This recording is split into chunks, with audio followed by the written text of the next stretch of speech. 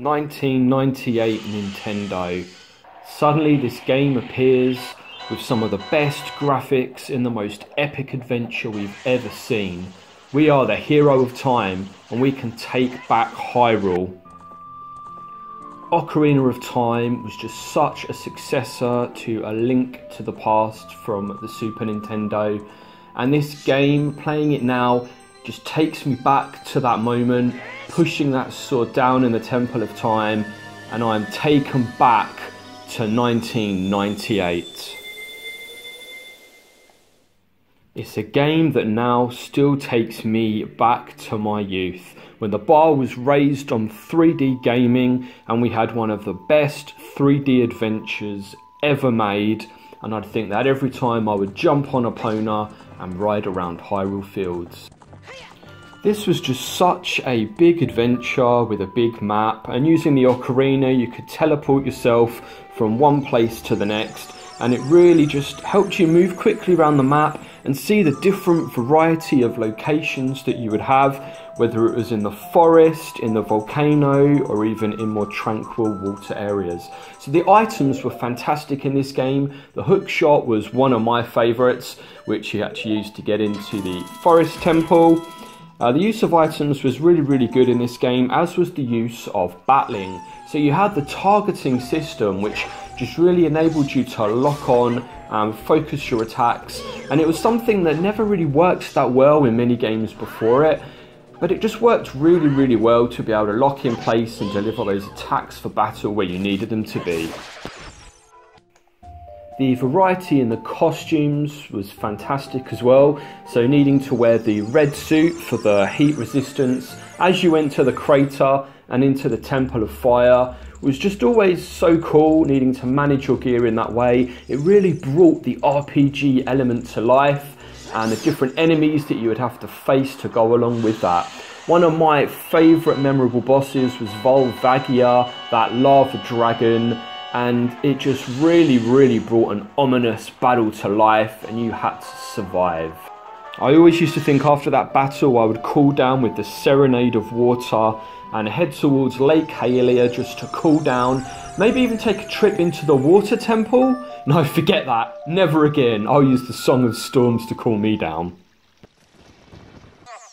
Now, although the original on the Nintendo 64 hadn't aged so well, we've had multiple versions since. So the 3DS had the 3D version that you could play on handheld, and they up-res the graphics there. It looked fantastic in 3D, but we also had the Gamecube version, the Master Sword, Master Quest version, and the graphics were just beautiful, and it was a way to replay the adventure in a slightly new way. It just kept the game fresh and added some level of difficulty to the fight. So here we can see Phantom Ganon just looks absolutely beautiful. The graphics are just so good. And this is one of my most memorable moments in the game. It was just so epic with him going in and out of the paintings, which kind of links as well to A Link Between Worlds, the successor on the 3DS to A Link to the Past. Other boss fights that was so cool were the twin sorceress sisters and the twin rover battle. I'll always remember this from the music, because the music in the game was just so great and just really helped bring it to life. This is just one of those fights I really loved because I loved the characters, and I always loved what The Legend of Zelda did, where you managed to use the items in battle that you got from the dungeon, and you would actually need that to progress and manage to deal damage to the bosses. And I'll always remember here the mirror shield, which just had such a good use of retracting, rebounding shots to take down the enemy. I'll never forget that first time I walked into Ganon's castle, having achieved all of the items needed to progress and be able to have the backing of the sages to bring down that magic barricade to go in to face the final challenges in the game. After what was a really big adventure, it was one of the largest RPGs, where you might have spent sort of 12 to 18 hours progressing through the game, depending on how quick you managed to do that. But I'll never forget the grand finale fight with Ganon. It just looks absolutely glorious here from the Gamecube version. The graphics are absolutely on point. And it's just something I'll never forget. The scale of battle, how good Ganon actually looked, knowing that the final moment is upon you on one of the best games that you'd ever played. And it really is worth another playthrough today. I'd recommend to pick up the Gamecube version.